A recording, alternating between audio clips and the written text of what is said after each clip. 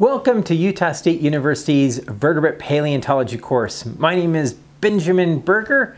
In this lecture, we will examine the hypothetical basic vertebrate body plan and relate this body plan to the various known fossils from the Chengjiang fossil site in China.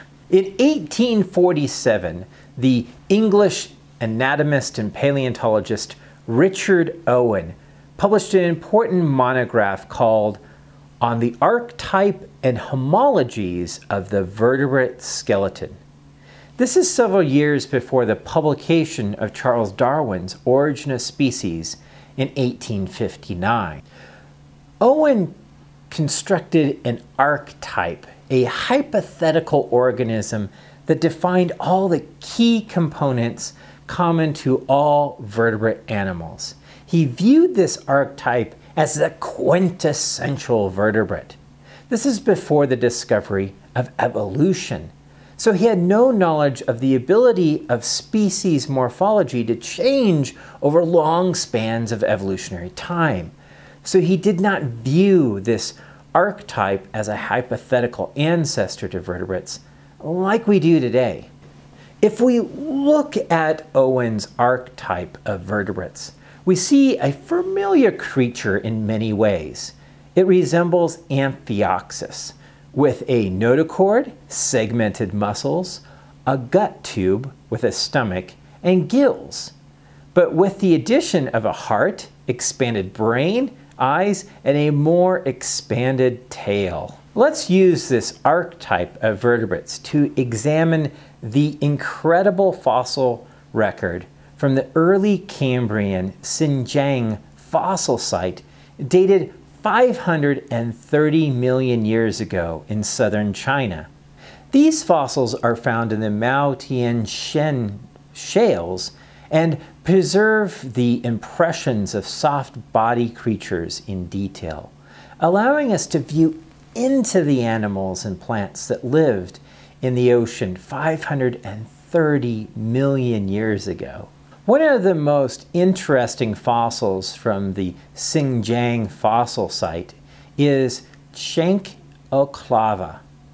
This tiny creature resembles modern sea squirts and having a large chamber, a pharynx, a gut tube, and a siphon for pumping water and filtering it for food. Shankouclava has a holdfast, indicating that, like modern sea squirts, this euchordate was a sessile creature living on the ocean floor. In addition to these fossil euchordates are a series of interesting animals that appear to resemble Owen's archetype of vertebrates, which includes Haikouichthys, which exhibits segmented muscles, myotomes, a notochord, gills, and a slender dorsal fin. Unlike modern Amphioxus, the notochord does not extend to the tip of the head, so this creature is placed within the formal grouping Chordata. But there were more chordates from the fossil site, including Haikouichthys, which exhibits strange segments along the dorsal portion of the creature with a dorsal nerve cord. One of the most interesting discoveries is Youngazona, which has a large dorsal fin, clear mouth structure, and external gill slits. This creature is one of the most advanced chordates of the Cambrian. It truly is beginning to look like an actual vertebrate animal. All that's missing is the ossification of the spinal column.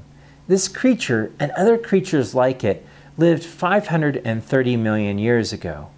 They measure only a few centimeters, but these animals would later evolve into the great diversity of vertebrate animals living today, of birds and dinosaurs and humans, all from a humble little worm-like creature that lived 530 million years ago.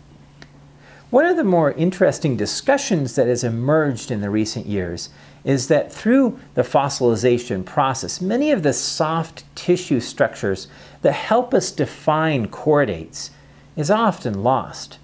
With this loss, paleontologists are more likely to recognize these as more primitive than they actually were in life. The exquisite detail of these fossils from Chengjiang do show that a new and diverse group of animals were emerging during the early Cambrian. Owen's archetype for vertebrates was indeed an ancestral organism, more diverse than he had ever imagined, and these discoveries continue to verify the theory of evolution. So now you can construct the hypothetical basic vertebrate body plan and relate this body plan to the various known fossils from the Chengjiang fossil site.